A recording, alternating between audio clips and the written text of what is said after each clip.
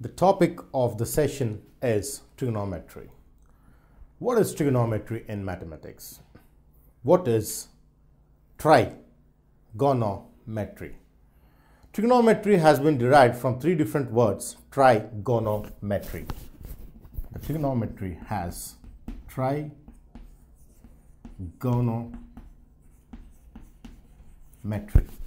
Now, tri is 3, which is a three-sided figure, which is a triangle. We know that a three-sided figure is a triangle, and gono is angle, and metry is measure. So with these three basic words split out of trigonometry have their own individual meanings.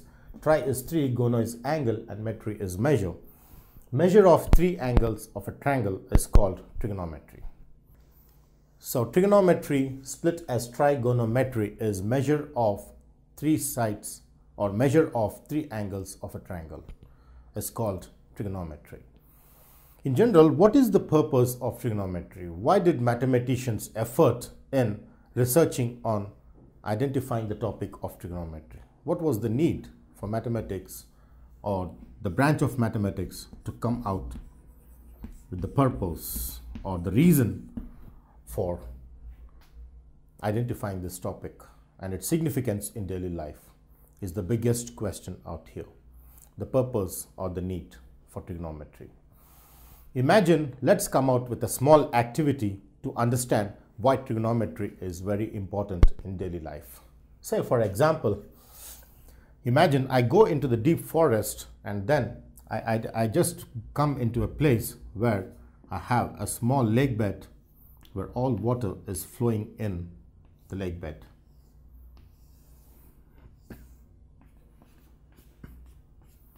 So here is the lake bed and here is all the forest complete, and even the other side there is the forest out there. So I was going on a trekking on my trip, and then I just came till here and I was halting to know how I can cross to the other side of the small lake bed or the river flowing canal to go to the other side of the forest. So I was puzzled on imagining that I can do that if I put some wooden log out here, and then this wooden log on which I'm going to crawl or walk carefully to go to the other side.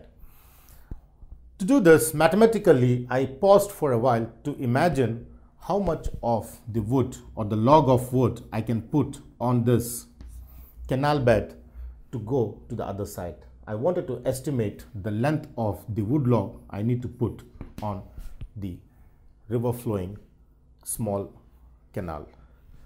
So this puzzled me because I couldn't exactly measure the length of the width of the canal or the width of the river flowing there by just measuring with a tape, because I cannot do that manually, because for a while I don't have the log here. So how do I find the length, the width of this using the mathematics or the branch of mathematics is the biggest question when I go and stand at the bank of the river this side. So these kind of questions were big puzzles in identifying how we can successfully go to the other side of the forest. This can be done, and this is strictly possible if we know the topic of trigonometry. Trigonometry helps us in estimating this distance without actually measuring it. The power of trigonometry is to measure these distances without actually measuring with tape. Imagine I have a long tower, say it is a Qutub Minar. I have a Qutub Minar here, and then I stand here.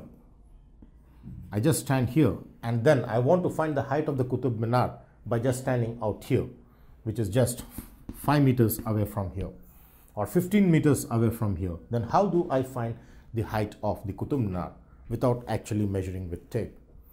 It is possible using the topic of trigonometry.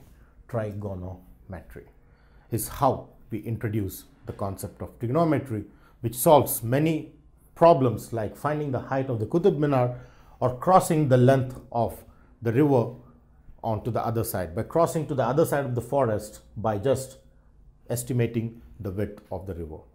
So all these real life puzzles or tasks can be overcome if we know the concept of trigonometry applied in real life.